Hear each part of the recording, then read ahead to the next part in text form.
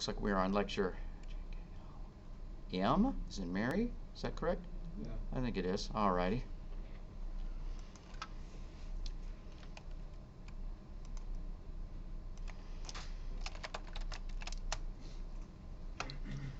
So we're going to write two loops, one not being a nested loop and one being a nested loop, and just figure out their performance.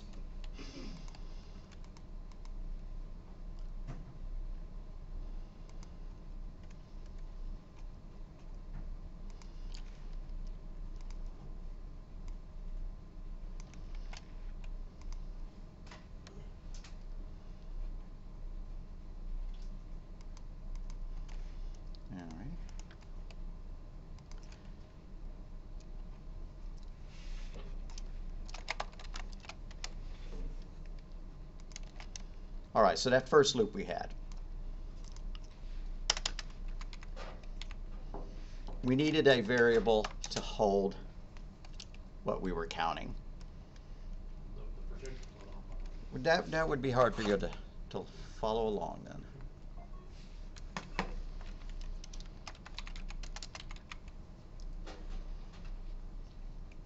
So we're going to call this function test1, right? So int test1. Why am I making it return an int? Because I'm actually going to return that variable that ticks 1 for every instruction that's executed. And it needs to take a parameter variable named n so that we can call it with various amounts. All right. So we need to declare a sum so that we can start adding to it. Let's have our while loop. While n is greater than 0. Now I'm going to set this up in a very specific way that I don't normally do. Normally I don't put the opening brace on the same line as the while, but just bear with me. Just this one time I'm going to. So I'm going to add n to the sum, so sum plus equals n, and I'm going to subtract 1 from n. That's the formula that we're curious about. So all of these are moments of importance, right? These are the key parts of the formula. The variable that I'm going to declare now is just to measure. So I'm not going to worry about its time to be created, but let's just call it t, right? T is equal to 0, not minus 0. T is equal to 0. And for every statement we have here, let's increment t by 1, because it takes 1 bit of time to declare our variable. It takes 1 bit of time to have a for loop. Excuse me, a while loop. Get back. It takes 1 bit of time. It's arguing with me so much about the placement of these things. To add to the sum. And it takes 1 bit of time. Oh, you. All right, I give up. I'm putting the brace down there. And I'm still tabbing that out, whether you like it or not. Okay, and then t++ for the subtraction of n. And then we can return t, right? So we're just testing the performance of this loop. How many instructions it's executing for n. Well, let's write a for loop that calls this function, and we can print out a cute little table. To print out our cute little table, we're going to use IO manipulators. So let's come up here and do #include IO manip. #include less than IO manip greater than.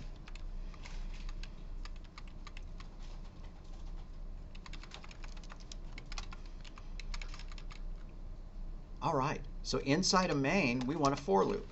For parentheses, int n equals 0, semicolon, n is less than or equal to 10. That ought to be an interesting, series of numbers to play with. From 0 to 10, n++, because the summation of 0 is 0, and the summation of 10, I believe, is 55. But that's not really what we're going to be looking for, because it's not returning the calculation n. Instead, it's returning our little time calculator. But let me see if it comes anywhere close to those values anyways. Okay, so let's get our t for calling the test1 function. So int t is equal to test1, passing in. So we're passing the in argument in to fill this parameter variable here. And let's print them out. Cout less than, and if you remember, to set the width of something, you use set w. So set w, and the width, let's set it to 3 spaces. Even though it's only going to go up to 10, let's set it to 3 spaces for n. And then this number, I'm not sure how big it's going to get. It's not going to be that large, but I'm going to set its width to 5. I'm doing this just so that it'll be in nice little columns. So set w parentheses 5, followed by that piece of data, which is t. Remember, you have to call set w once for each piece of data you're formatting. So that's why I put it twice in here, not to mention that I was setting them to different values. And then less than ENDL.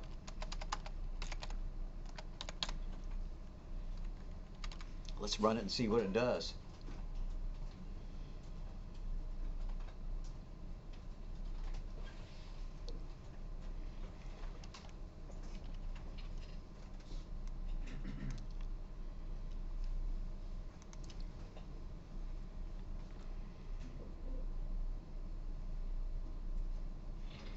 All right, there we go.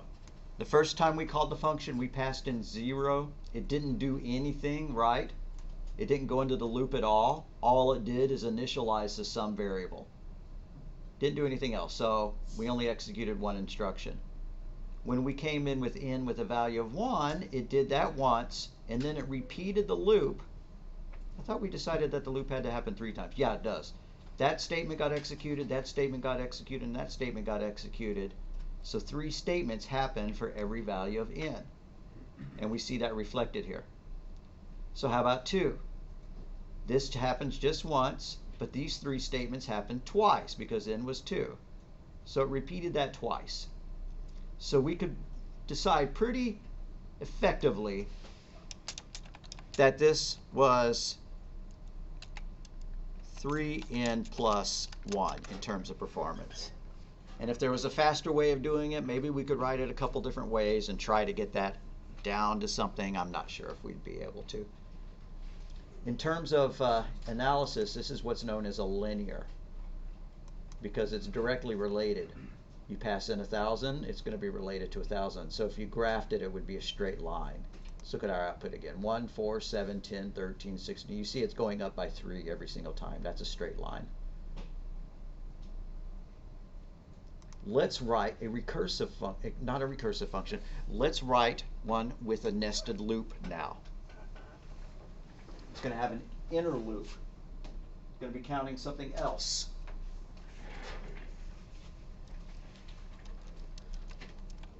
So let's just copy test 1 and rename it test 2 to save ourselves a whole bunch of typing.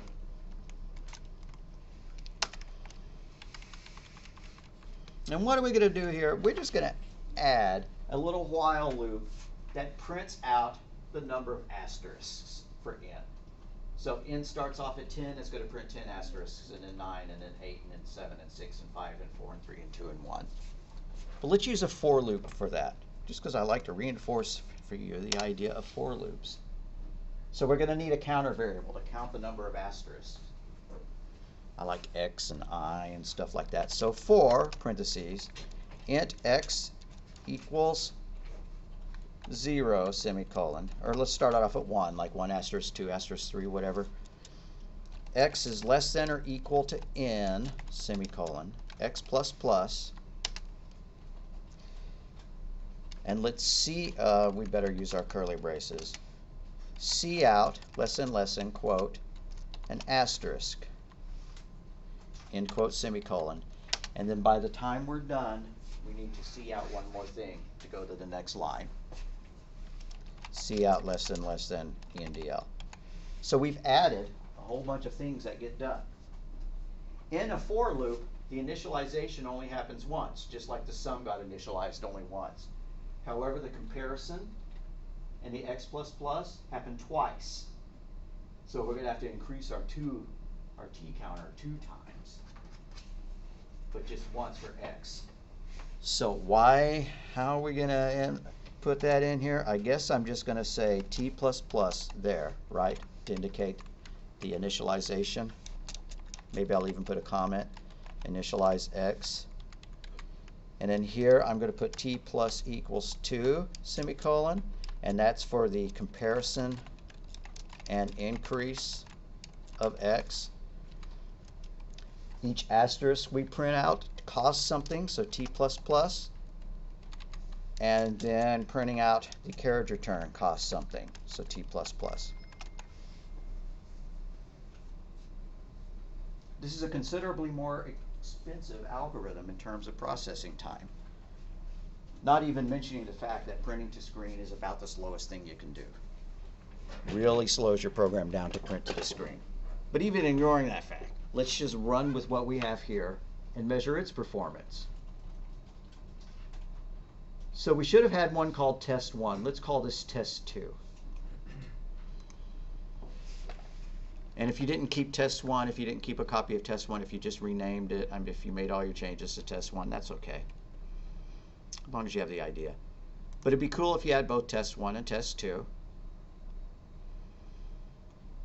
So, if that is the number for test 1, let's also get the number for test 2. And I'm not sure what to call it if this was t, so why not call it t1, right? And then int t2 is equal to test 2 for n. I better pause and help in a minute. And so here when we set the, I'm going to almost wind up rewriting this entirely just so I don't confuse myself. Cout less than, set w, parentheses 3, in parentheses, less than, in, semicolon. That prints out the first column, and then cout less than, set w, parentheses 5, in parentheses, less than t1, semicolon. That prints out the second column.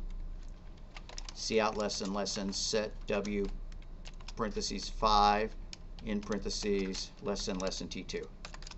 Right? That prints out the third column. And then let's just print out an end of line. And yes, we could have done all that in one line, but looking at it was starting to make my eyes cross. If you feel like doing it all in one line, go for it.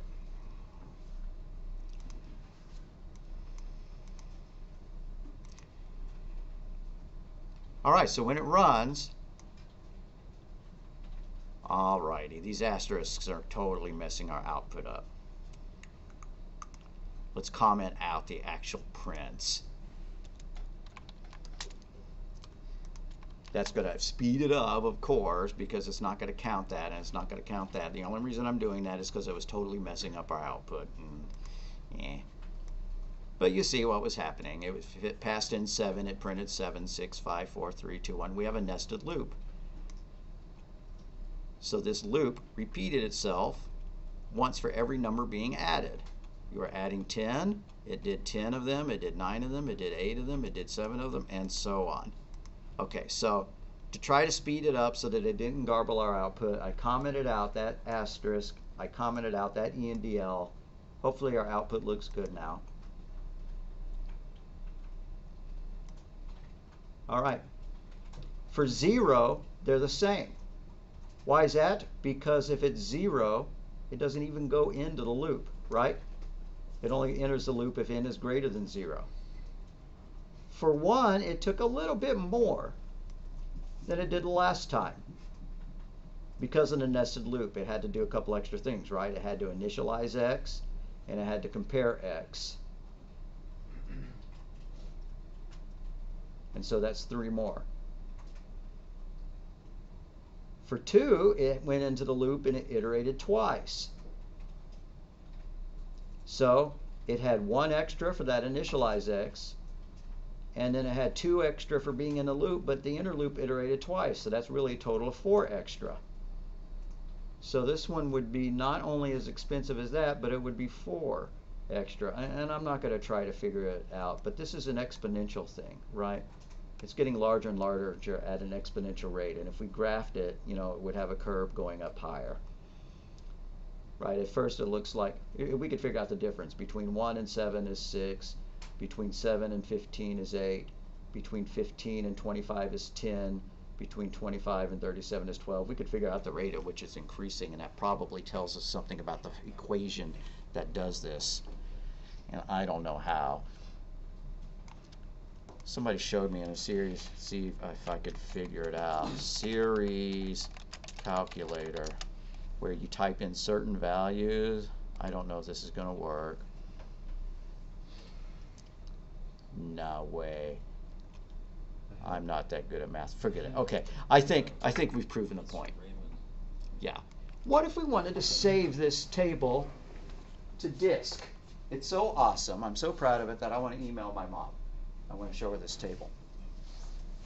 We're going to modify our code to save it to disk. So we're going to use file IO. And this always botches for at least one person. And if you're using a Mac, it's considerably different, because if you're using Xcode, I don't know where it saves its files. So you would have to specify the full path, if you know what that means, meaning your hard drive name and your folder name and all that. But for the Windows folks, this is going to work. And even if you're using the Mac, for now code it this way, and then you can research how to create a full file path for it. So we need to use a file stream. A file stream is just like COUT and CIN, except it reads from a file, or writes to a file, instead of reading from keyboard and writing to the screen. So we have to add an include. # include F stream for file stream. There's two kinds of files. Well, two kinds of streams. There's OF stream for output, and there's IF stream for input.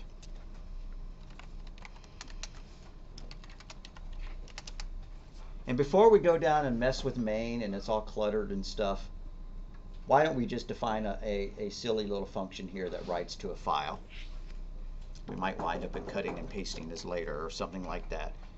So I'm going to write a function called test write, right? Because it's going to write to a file.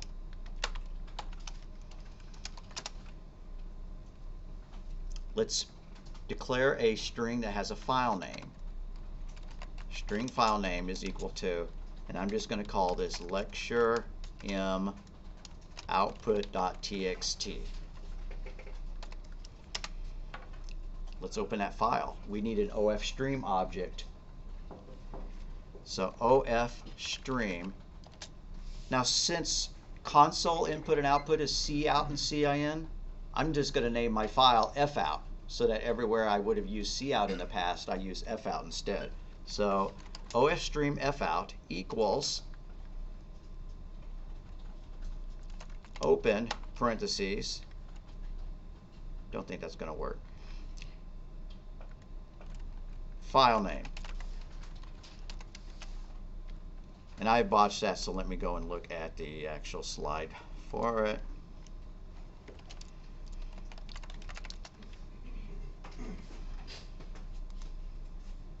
Oh, it's ofstream.open, excuse me. So ofstream fout semicolon fout.open file name. Sorry, I slipped into Python there for a minute. There we go. And now to write to a file is as easy as this. Instead of cout, well, heck, let's do I'm writing to a file.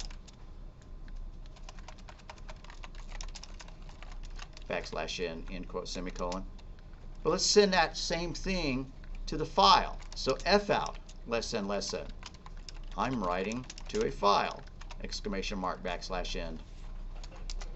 And anytime you're done with a file, you immediately need to close it. I'm sure you've run into the situation where you're trying to open a file and it says the file is in use by another application, right? Or you're trying to copy files from one directory to another, but it can't because something has that file open. So you always want to close a file as soon as you are done with it, so fout.close. And let's go down to main and call test write. So down in main, I'm just going to put the first line is just going to be test write. By the way, that name's going to be hard for me to remember, so I'm going to change that to something much easier to remember, like Goog. No. How about Fred.txt? That'll make it easy for me to find. I can just do a search, and Fred.txt ought to show up real fast. And I put .txt as the extension just so I can use Notepad to look at it. All right, so I'm going to scroll down here, and above my for loop, I'm going to call test write parentheses in parentheses semicolon. I'm just going to call my function, and I'm going to run it, and I'm going to try and go and find that file and see if it's got my message in it. There we go, writing to a file.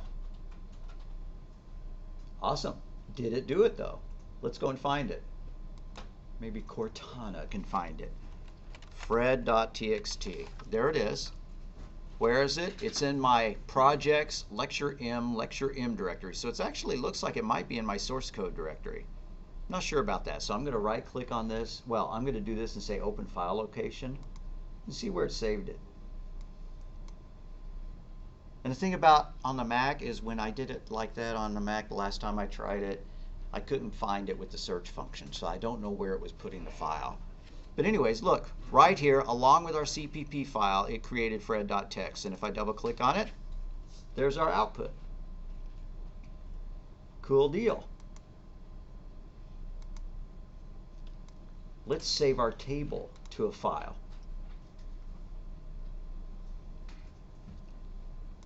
So these lines right here, let's just copy that whole thing, but let's make a comment that displays the table on screen, and that this saves the table to a file. Save the table to a file. So copy from there to there. Change all these C outs to F outs because we're going to create a file variable, name that. Now, of course, it doesn't work yet because we don't have that file variable created, but we certainly can. Same way. Are we going to ask them for the file name, or are we just going to hard code it? I don't want to have to type in something every single time I run this program, so we're going to hard code it. String space F name or file name equals barney.txt to make it easy to find. Let's create our file object. It's an OF stream, output file stream. OF stream space F out. It's my favorite name because to make it work, I just have to change C out to F out. Semicolon. F out dot open parentheses file name in parentheses. Now realistically, we ought to do a little bit of error checking, because what if file name pointed to a drive that didn't exist, right? To the Z drive, and my machine doesn't have a Z drive, right? So we're not doing good programming here, but we're doing the start of programming. We've created our file, and now all of these F outs will just go to that file just fine. As mentioned, always close your file as soon as you're done writing to it. So fout.close. Now some people take that to mean that they need to put the close statement right here. No, that's bad because it would close it only after writing one line of the table. And so when it tried to write to the second line of the table, the file's no longer open, it would crash. So fout.close goes there. All right, and this will only work if you're on Windows. You'd have to figure out how to do it if you're on another operating system. But let's use Notepad to actually open that file. And we're going to do that with the system call. So let's make a string that's going to hold our command. String cmd is equal to quote notepad.exe space followed by the file name. So space end quote plus file name semicolon. I'm sorry, which part did I? No, well, I guess I mean scroll down. I can't see the bottom of the screen. Oh, I'm so sorry. There we go. Feel free to, if there's a monitor in front of you and no person in front of you, to twist the monitor to the side so you can see. But if there's a person in front of you, don't twist them. They wouldn't like that. All right, so we have a command here which will let us open it. And so let's call the system and do CMD, but unfortunately we can't pass a string in there. We have to pass in a character array. So we're going to have to do something we haven't seen before, which is CMD dot C_str. That just gets the character string version of it. I need to see if we have to put parentheses after it or not. I guess it'll tell us when it compiles. Yeah, build errors.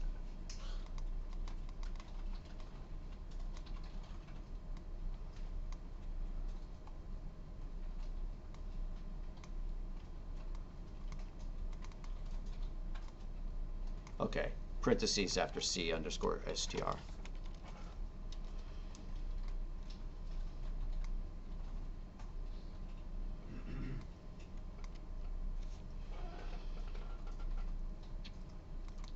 So what's cool about this is that when we run it, it creates our report and it pops it open in Notepad, so we get instant gratification. When you're tired of it, click close, and we're done. I want to make sure that works for everybody who's trying to get it to work.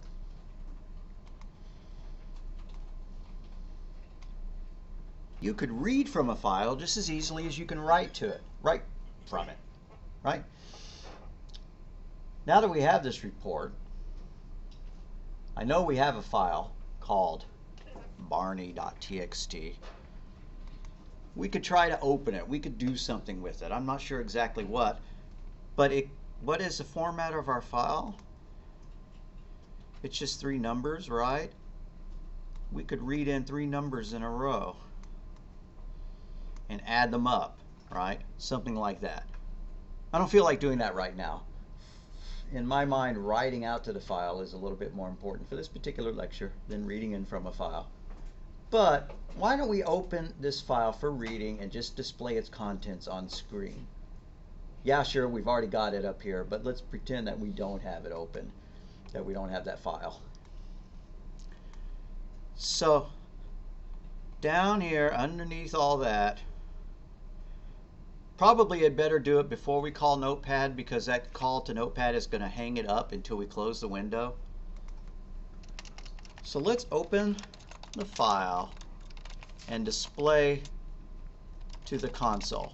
That's what we're going to do now. We're not going to use OF stream, we're going to use IF stream. IF stream, and since I called the other one F out, how about FIN instead of CIN? IF stream, FIN. FIN dot open, parentheses, the same file name, in parentheses, semicolon.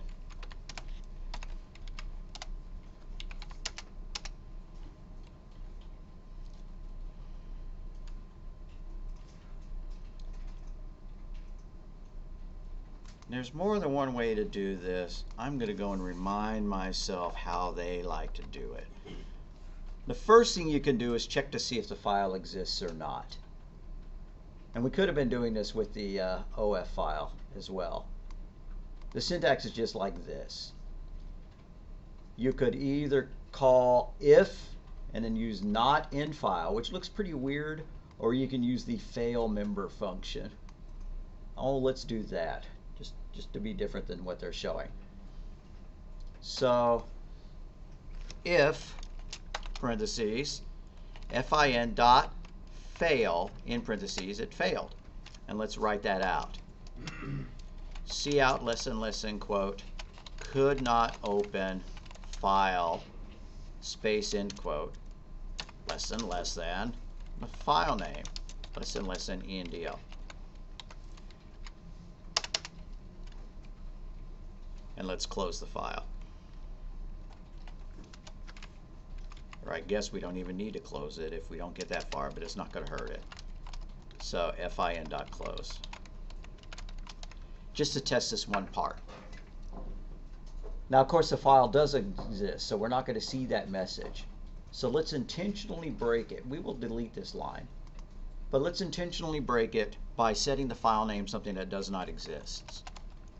File name equals blah.txt, right? I'm going to delete that line in a minute. As soon as I see my error message pop up, I'm going to know that this check worked, and I'm going to delete that because I don't want it to fail. But it's always a good idea to put some error handling code in your program. There were build errors. That was not what I intended.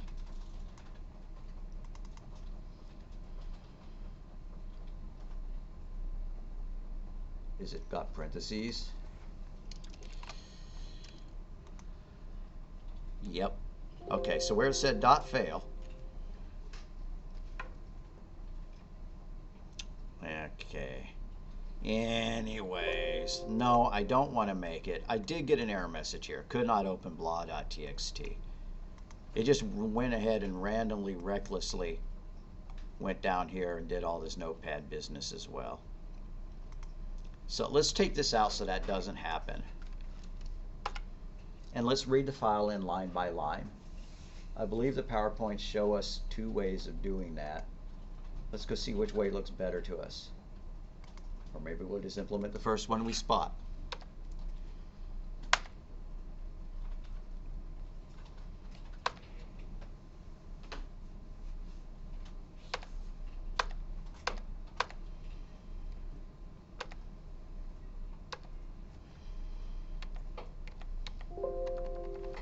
Nope, they're not showing it. They're only showing one way.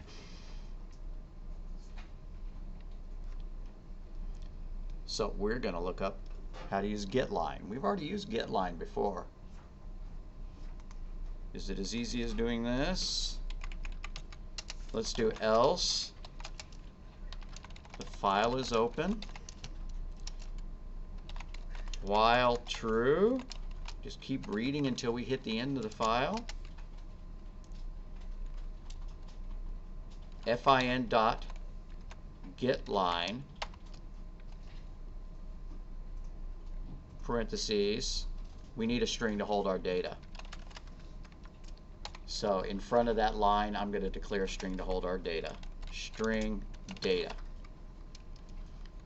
And this is failing. Let me go read how to call getLine.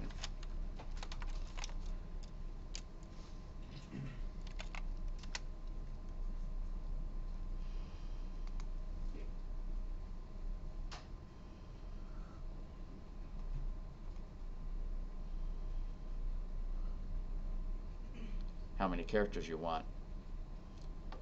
Okay, fine. We want 256 characters. Now that's not going to fix it, I'm sure. Let's go back and look again.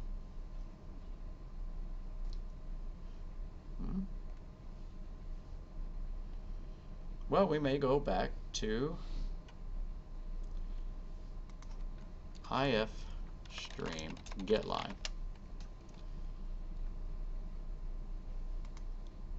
Okay, so you can call getLine and pass in which stream you're trying to do, just like that. Let's give that a shot. So getLine fin comma data. And I'm going to cry if that doesn't work. Oh, missing my semicolon from the line above. There we go. Now this is going to eventually hit the end of the file. Let's write it out. So cout lesson quote I just read colon space end quote lesson less than data lesson endl, right, just to see what we did. And it went into an infinite loop. Why? Because it hit the end of the file and we didn't check for that. So why don't we do this? Maybe this will fix it. If fin.eof parentheses in parentheses break. We could probably even make that the while statement, while not EOF. But let's see if this fixes it before we start working on that. And that did, right? Here it printed it out. I just read and it printed out all the numbers. It also printed out a blank line here at the end, which I don't like. Let's see if we can handle that. How would we handle that? We would check the length of the line, and if the length of the line is 0, we don't want anything to do with it. So maybe we can do this. If data dot length, parentheses in parentheses, is equal to is greater than 0, we're going to print it out.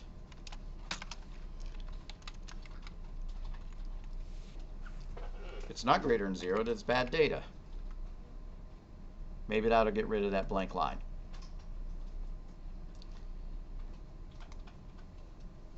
And indeed it did. Okay, so we've written a loop. One more change I want to make to it. Why don't we put the EOF check right here instead of the true? I mean, do you like break statements? I love break statements. I'm happy the way it is. But the book would show it more like this. If we did while not fin.eof parentheses in parentheses. While we're not at the end of the file, do this stuff.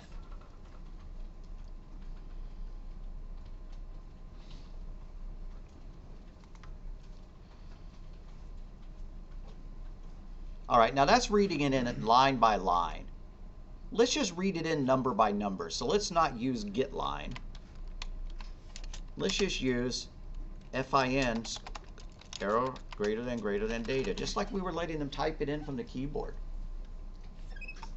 So that's what's cool about output and input streams, is it looks like the stuff we already know.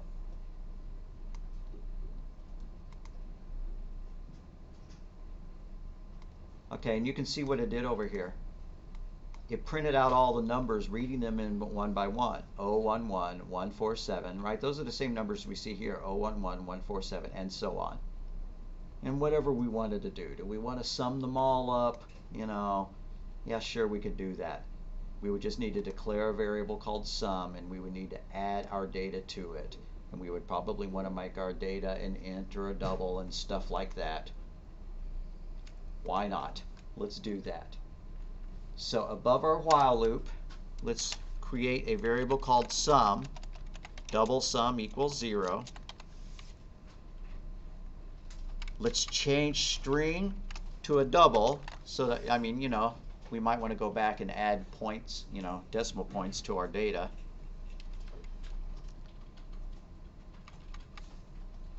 Oh, I don't know what that's going to do to this. Tell you what, punt. I'm undoing all those changes. We're just going to stop there. Okay.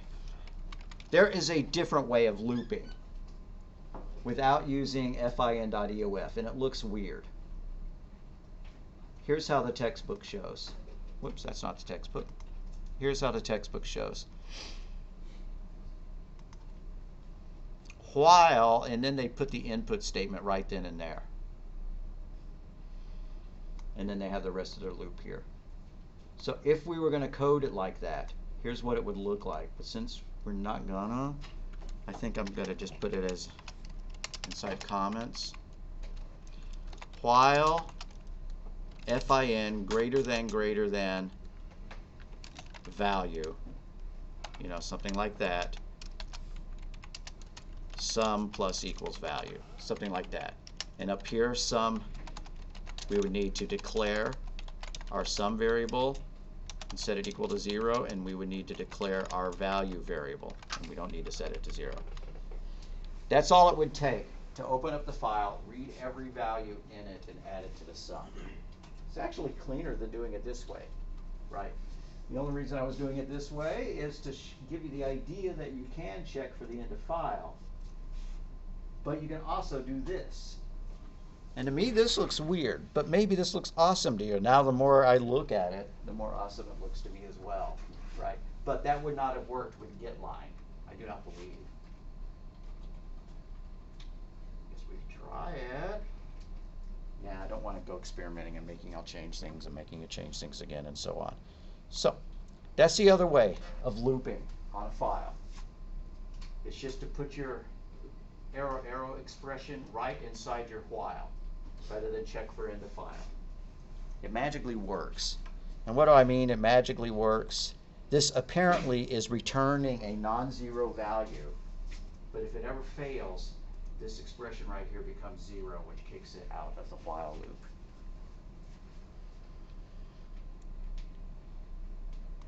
Anybody need help clarifying syntax errors? You're doing okay.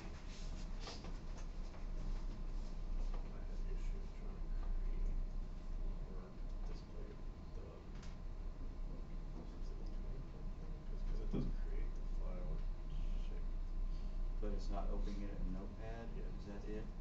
Put a space after the word exe there. Yeah. So after. Take that one out and after the exe before the end quote. Yep, that'll do. It seems so arbitrary. Yeah, yeah. I'll show you what it's doing now. Okay. So what is that system call actually doing? It's just using the command prompt that hides in the background of Windows. If you hit the Windows key, W, Window W, whatever the Windows key is on your computer, and that didn't work, so I'm going to do it over here instead, and type in CMD, you get into this thing. If you type in pause, you should press any key to continue. That's how we've been making our program pause all the time. If you type notepad.exe followed by a file name, it opens Notepad. And so that's how we are opening our file. And the only reason I say it won't work on a Mac is because you don't have notepad.exe on your Mac. You can probably figure out an application that would be able to work in that fashion. I just never have done the research. Same thing with Linux. So that's why you had to have the space there, right? Because if you typed in notepad.exe filename.txt, you see a problem, right? The command prompt can't work like that. It has to have 2 words in order to work rather than 1. Like that. Does that make sense? Okay.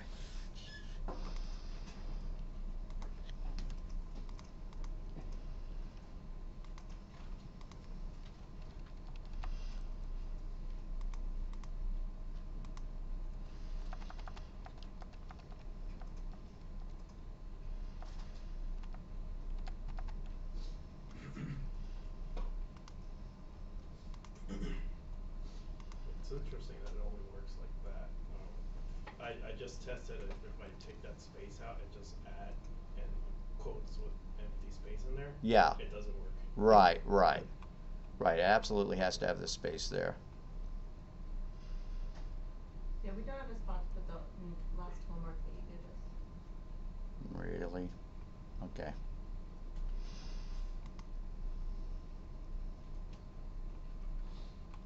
And the video's not linked to either. Well, I'll fix that as well. Okay, so we've talked about while loops, we've talked about post-test, we've talked about pretext, we've talked about for loops.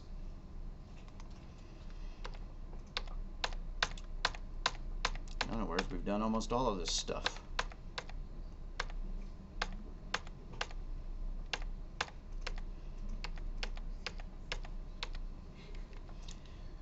You could leave off parts of the for loop if you want to. What do I mean by that? Here's how we did it previously. For int I is equal to 0, I is less than 100, I plus plus, and then we did something with I, right? Like that. Okay, 100's too much. I'm going to make it go to 10. But you could leave this part out right here, as long as you checked and had a condition in here that got you out of it. For int I is equal to 0, and then just put another semicolon there. Don't bother doing any checks. I plus plus, and then we're going to write I out.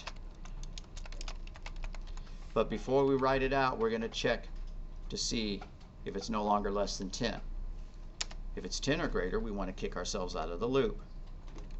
So if parentheses I is greater than, how about not I less than 10, in parentheses break. Right? If I is not less than 10, we're going to break out of the loop. That works just as well. Logically, it's the same thing, even though the syntax and the code is different. It does the same thing. It prints, the numbers, or does it?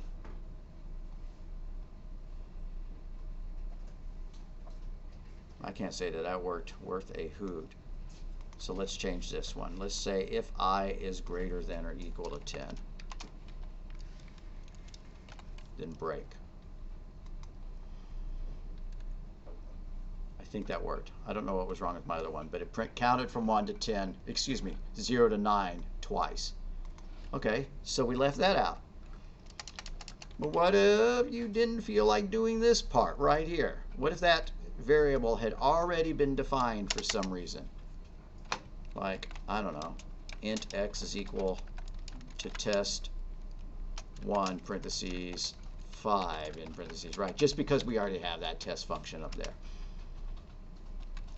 And then 4 parentheses semicolon. We're not going to initialize x. X already has a good value. And keep running while x is greater than or equal to 0, semicolon, I++. Or we could leave that part out if we wanted to. Or, excuse me, x minus minus.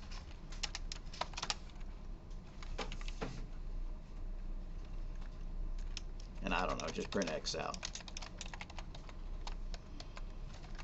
But let's print out something a little bit more interesting, like x equals, end quote, less than, just so C out less than x equals, just so that our output doesn't look too similar, too samey all the way through. All right, and there it did, right? It counted from whatever x was, that function returned 16, it counted down from 16 to 0. You can leave off any and all parts of it. You don't feel like updating it up here, you can update it down here. You don't feel like doing any of that stuff, you can. 4, right, like that.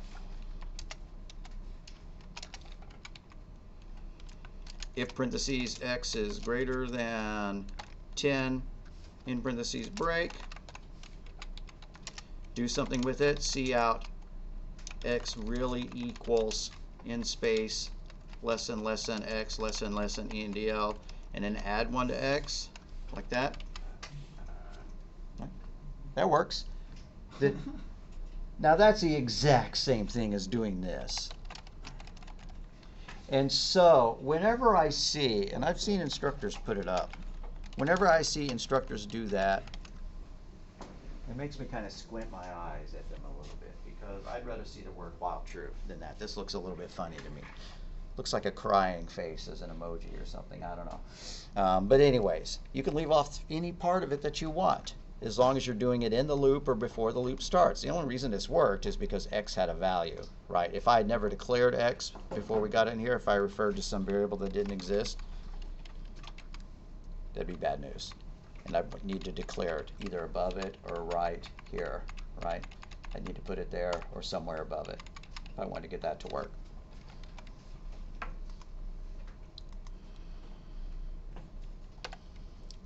Keeping a running total. That's what I was just about to do with our file I/O. What is a running total? You just declare a sum variable and you add to it inside the loop. You want to add the values of every number between 1 and 10, which from long experience I just happen to know if that's 55. The summation of 10 is 55. Write a loop to do it, because I know it keeps you up late at night wondering that. So let's do it. Int parentheses, wait, what am I doing? 4 parentheses, int num equals 0, semicolon, num less than equal to 10. Why don't we start it off at 1? It makes no sense to add 0 to something. So num equals 1, num less than equal to 10, semicolon, num plus plus. And inside the curly braces, let's add num to our sum. So sum plus equals num. Now I don't have the sum variable yet, so that's not going to work. But it could, right? Double space sum equals 0. We better initialize it so we can add to it. And now we could print it out. C out less than quote, summation of 10 is, end quote, less than sum, less than ENDL, right? You declare your variable, and this is basic programming, which you did in fundamentals, if you ever took fundamentals or if you've ever taken another programming class. It's a very common concept. declare your accumulator above it, and inside the loop you modify your accumulator.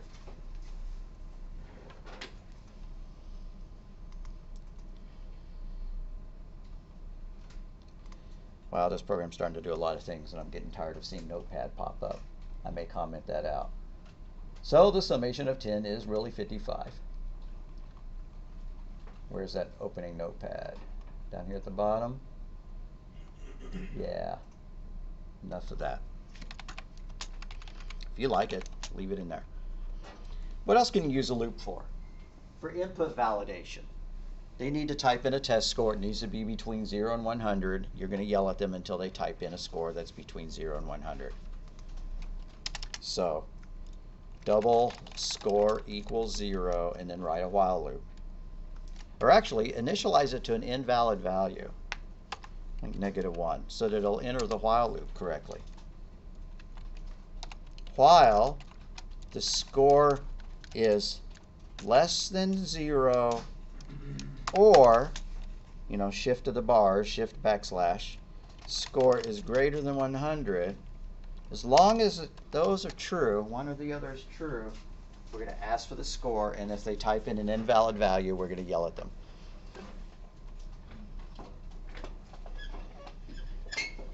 I so prefer to write this as a as a while true loop. But I'll do the way that the textbook probably shows us, which is asking beforehand, enter a score between 0 and 100. That actually makes 101 possible values. I don't know why they hit me. End quote, semicolon, and then read that into score, CIN greater than score. And then while the score is less than 0 or greater than 100, we need to yell at them. Cout less than. We could inspect it, right? We could see if it's less than 0, say it's too low, if it's greater than 100, but we're just going to say number is out of range. Or invalid number, right? It's nice to give them some clue, and I'm not sure that's enough. And then we need to ask them again. So I'm just going to copy those two statements right there and paste them. That's one way of doing data validation in a loop. And I'm going to show you my preferred way of doing it. You can pick which way you like better. It's just to use a while true loop, and if we get a good piece of data, break. So something like this. While parentheses true. Oh, and this is too low. Sorry, Randy. There you go. Cout less than, enter a score 0 to 100, colon, space, end quote, semicolon. CIN greater than score, semicolon, and let's see if it's out of range. If parentheses score less than 0 or score greater than 100, it's a problem. Tell them so. Cout less than error. I don't feel like typing more than that. Okay, fine. Error, out of range. Else it's good data, right? Else break.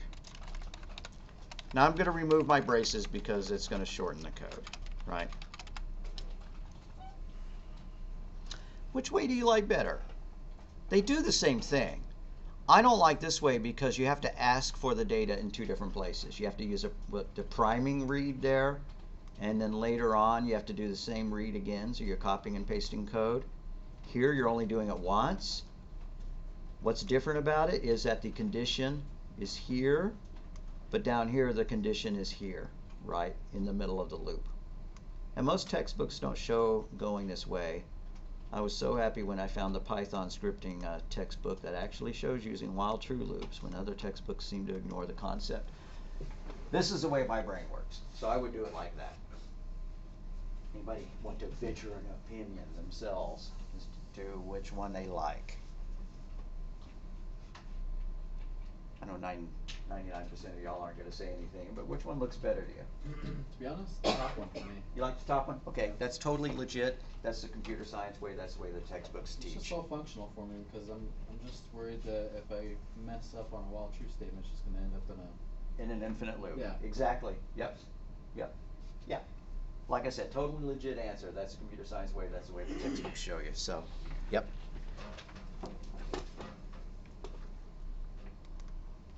No. So that's a running total. Sentinel values. A sentinel value is just when you tell them to type in a number and then you have them enter a special value which quits. I'm almost sure we've done this. So, same business here. Let's ask them for the score. See out, and I'm getting more and more terse as we go, right? Score, -1 will quit, or -1 to quit. Score, or -1 to quit, colon. Read it in, CIN greater than, score. And then while the score is not equal to -1, that's the sentinel value. Just like a sentry, right? Sentry kicks you out if you don't have the proper ID. The sentry is going to kick us out of the loop if we type in that bad piece of data, that specific value, -1. All right. To make use of this, why don't we go ahead and reset our sum variable equal to 0 and add that score to it each time, just to be doing something with it, right? Sum equals 0, semicolon. If they give us a good score, well, no, we're not even checking for good scores. We're just checking to make sure it's not -1. We should put a nested loop in here to check for the values, just like we did here, but I don't want to make this example more complicated. So sum plus equals score, and then copy those two statements and paste them and put them inside the braces, because you recognize it. That's the first loop that we did.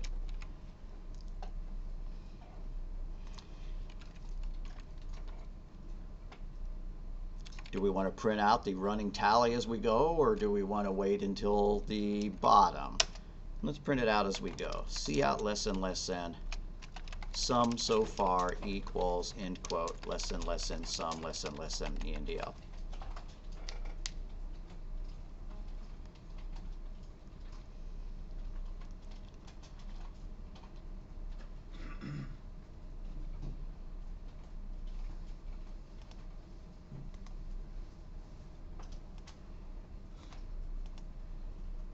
All right, run it, see how it works.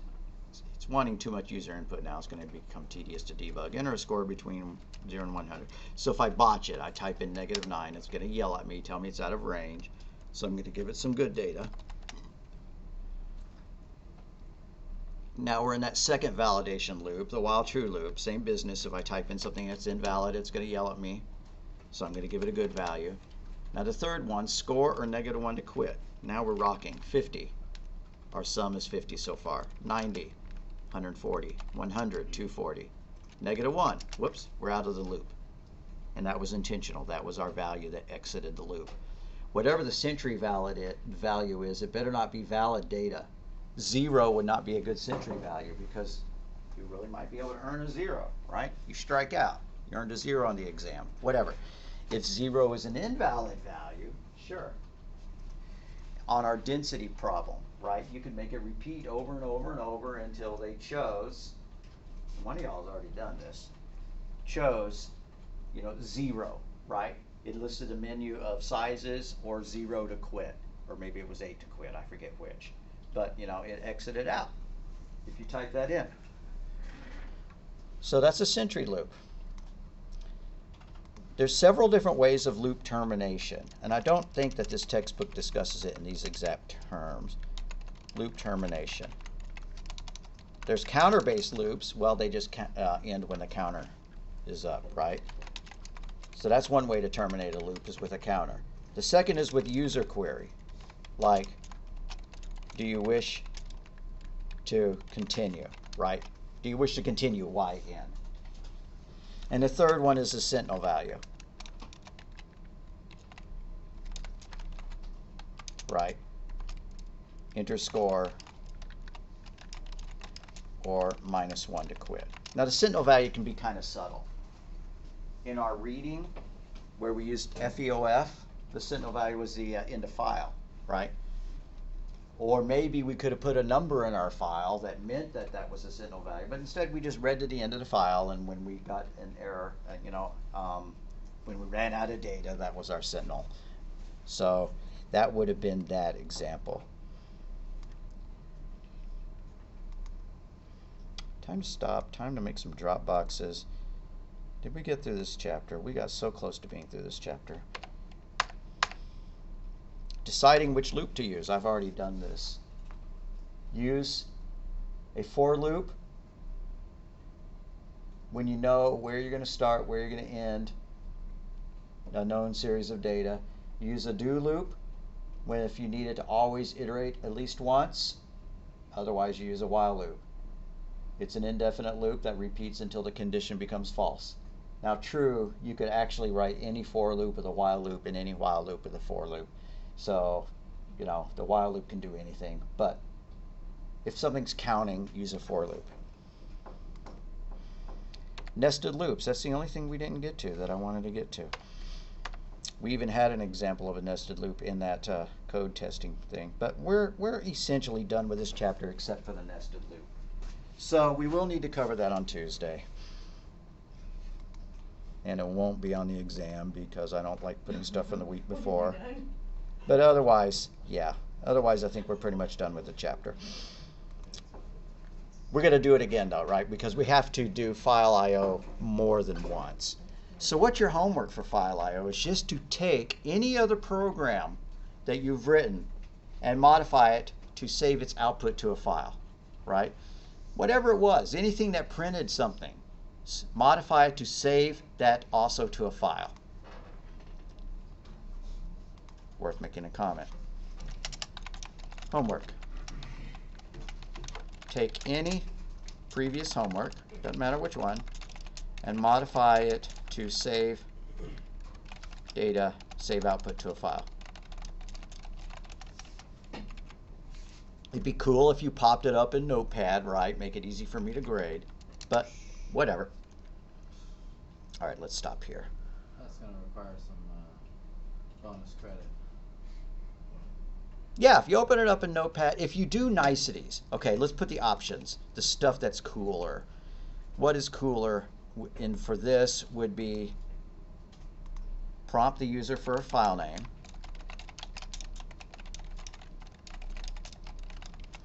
And if people are doing this on a Mac and can't figure out how to launch the application, I can't really count them off. So you'll get full extra credit just for doing that, but it'd be also awesome to see you use Notepad to open the file once it's written to and closed. Right. Okay.